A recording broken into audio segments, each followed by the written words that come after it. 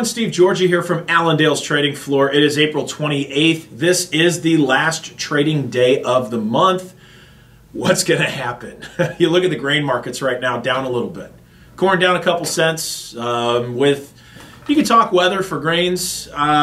You've got opening up here after we get through this weekend. Things are supposed to remain cold, especially to the north. You've got areas possibly getting snow again, but we are coming into May. But as far as most of the Midwest, the 6 to 10 day forecast does have some time in there that we can get the planters out again and get rolling through most of the Midwest. So we'll see what kind of rains we get this weekend and what happens there.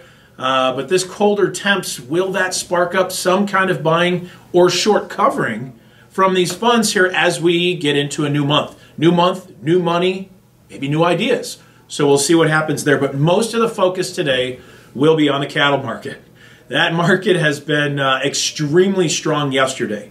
What you're hearing is that packers are bidding up anything in order to pull cattle, to get cattle for immediate delivery.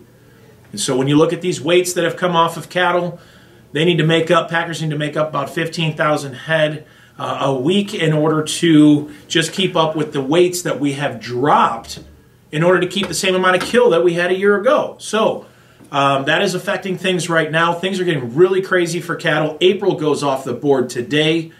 But new month, will we see the packers start calling more contract cattle?